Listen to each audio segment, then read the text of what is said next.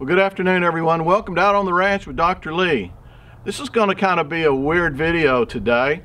Again, fourth week in a row, not going to be able to do exactly what I wanted to do. Got detained again.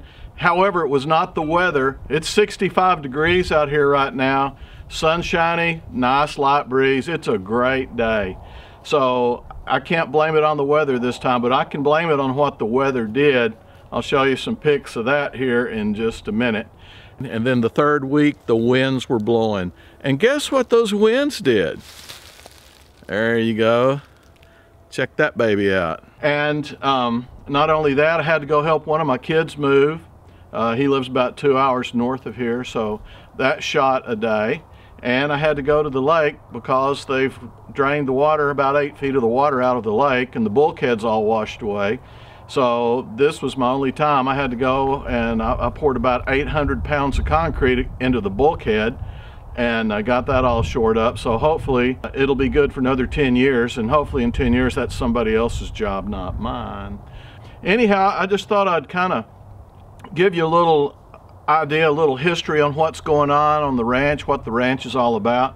This was an old cattle ranch that started back in the late 1800s. The ranch house, which is now the house where I live, started out as a little 600 square foot ranch headquarters in 1890. They built the house in 1890. I was very fortunate in that an elderly gentleman, when I moved in here about 30 years ago, an elderly gentleman that lived on the ranch next to us, I don't know how old he was. He must have been born around, hey bud, he must have been born around 1910 probably. He went to the same university I did, and he was there I think around 1930. So, but he was a real wonderful gentleman, and I got to know him. He died briefly after we moved in here, and we really miss him. But he was a great guy. But the interesting thing, the priceless thing about him is that he knew the entire history of this place, because he and his daddy used to ride up and down the creek. There's a big creek that runs through the ranch. It's a creek that never went dry until the 1990s, the late 90s, and it only did that because they put a golf course in about 5 miles upstream, and you know what they did with the water? They started sucking it out. But that was the first time the creek had stopped flowing in probably forever. The older gentleman, he knew of at least 100 years of that creek flowing, and he said it had never stopped. The old fella told me the history on our house. He said that, you know, he was telling me about how the main part of it was built in 1890, and they built another addition onto it at a perpendicular level, and that was in 1910. And in 1930 they built another section, and it was like about every 20 years, I guess, when somebody's kid had another kid, they built on another room to the main house. So it kind of meanders, and in the 1960s they built a 2-story house back behind this house here, and then in the 70s they hooked the whole mess together. So it's a big menagerie of crazy rooms that don't make any sense. The guys that work for the air conditioning company totally hate me. When I call them and I say, hey, I've got a problem, they go, oh no, it's you again. Because the attic is a total disaster. There's 3 separate units, and the house just meanders all over the place. But so much for that. But going through a lot of the history of the house, the old man told me, he said, well, you know, there's a girl buried in your yard. And I said, what? And he said, yeah, there's a 4-year-old girl buried out there in your yard. And you know, out here we find things all the time here, you know, like a cedar post that's grown inside of another tree, chains hanging from trees that you can only see part of the chain because the tree's grown around it over all these years. But I never even thought about there being a grave, and honestly I'm probably sitting over it right now. The old gentleman told me, he said, way back in the 30s, he said there was a little daughter of the people who lived here and who passed away, and they buried her, and he said, I'm not sure where the grave is. He said, it's somewhere within your yard there. And he said they put it by the biggest oak tree that was there. So I'll show you the tree in just a minute. It's about 6 feet right there, and this was all when we moved in this area right here. There's a bunch of rock below me now. I'll show it to you in just a second. And it was all covered up with dirt and weeds and grass. Nobody had lived here for years and years and years, except skunks and rodents and all. And hey, bud. But anyway, we found something that I guess if you really had to put your finger on any one area, I would bet on this spot right here. Let me get that camera down off the tripod. And Bud, you want to say hi to everybody? I guess y'all can't see him. Bud. Oh, Bud's deaf. Hey, boy. Good boy. But anyway, when we got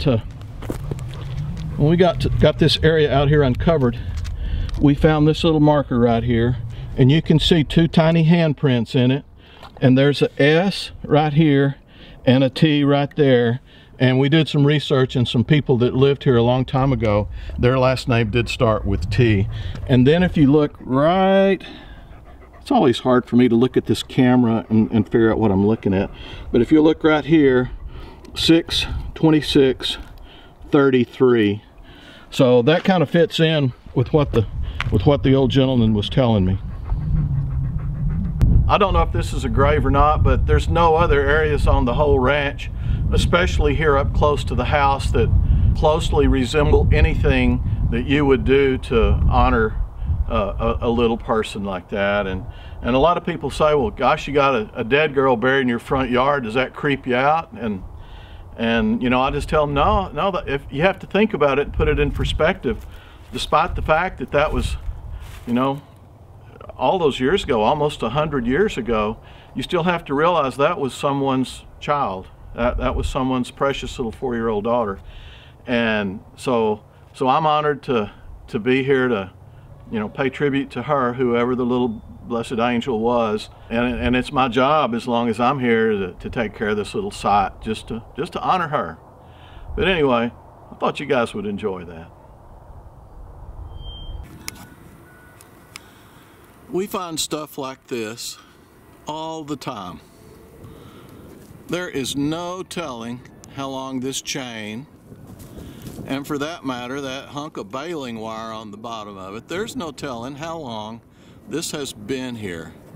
That limb's, oh gosh, it's 2 feet thick right there. And that's not going into the center of it, but I would bet you that limb was maybe 8-10 inches around when that chain was put on there.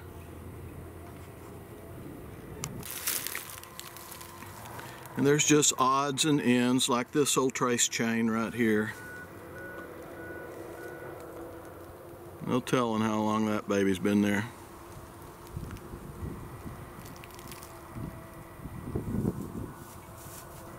The barn was built in 1910. Who knows when this fence was put here. All kinds of weird stuff. It looks like Matt and Mark built them a toilet back in 1992. But that was actually a little waterer that they wanted to build for their kitty cats. And I don't know why it got dug up. So, something went in, I guess. Something went in, something came out. And this little dude right here really got my attention too. When I initially dug it up, it was in the yard. All I could see was this piece of conduit coming up out of the ground and the words, danger, 220 volts. And kind of interesting over here on this side, it's dated. Looks like it says August 30th of 1942. So that one's been here a while too. All right, and I'll show you something pretty cool here too. This area that we're in right now used to be a stock tank, or a pond, for those of you who think that the word tank can only be used for a vehicle with treads and a cannon on it. But this dam for this little tank was put here back in the 40s. Okay, and let me see where it is. Yeah, it's right here by that big limb. Let me put my shadow over it, it'll be easier to see, I think.